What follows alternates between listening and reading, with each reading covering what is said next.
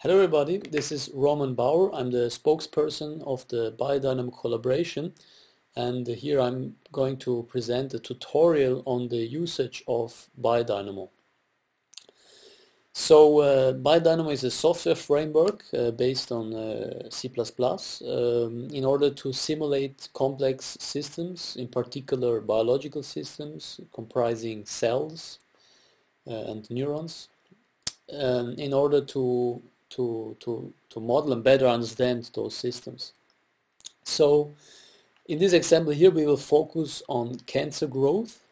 So we will simulate a simple system of cancerous growth and also how this cancer then can be treated in simulation.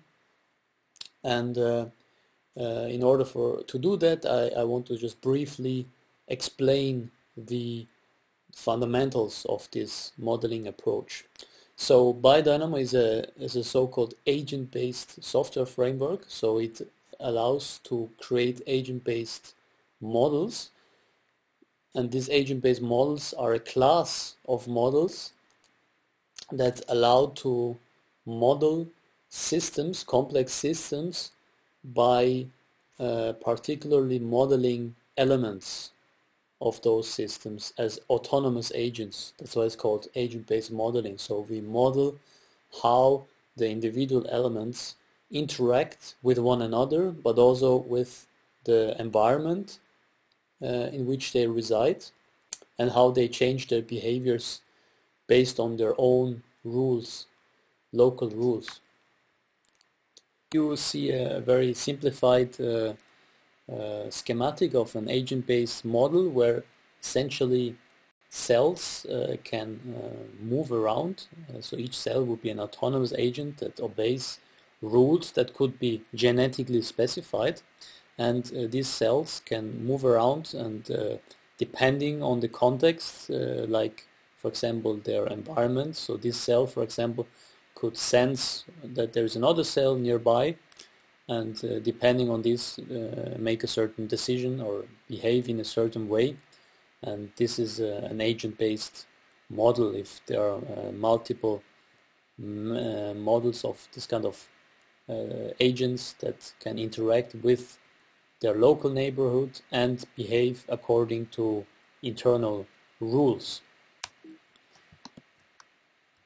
And this is in contrast to the not agent-based approach, which would essentially have a global supervisor, as shown or visualized by this green star, which somehow has knowledge of all the states of the cells and gives them instructions. And that is not what agent-based modeling is about.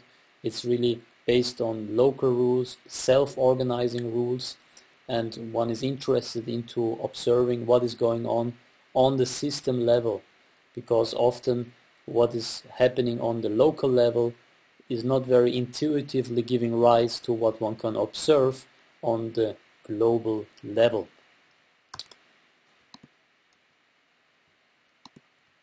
Here you see an example of this in biology, where essentially genes specify what cells are doing, and those genes are influencing what cells do in their environment.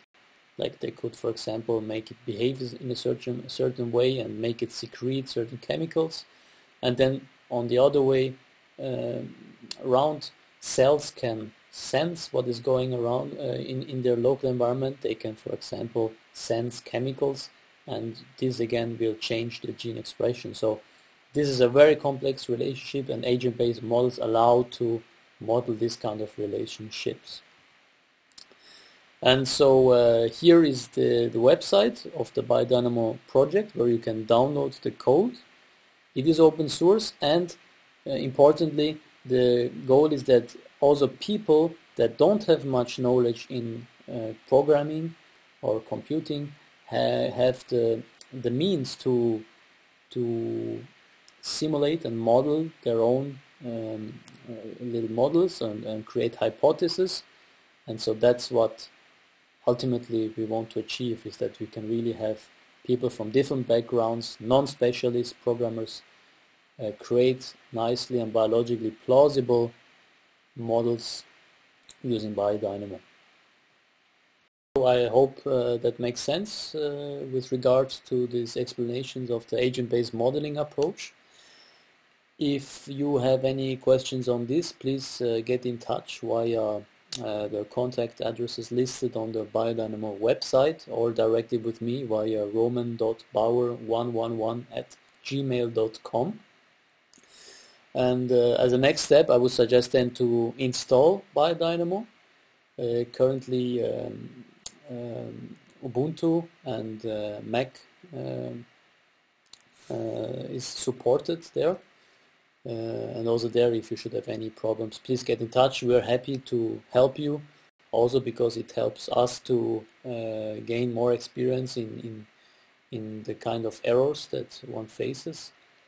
And so see you at the next tutorial video, which will be about cancer modeling simulations.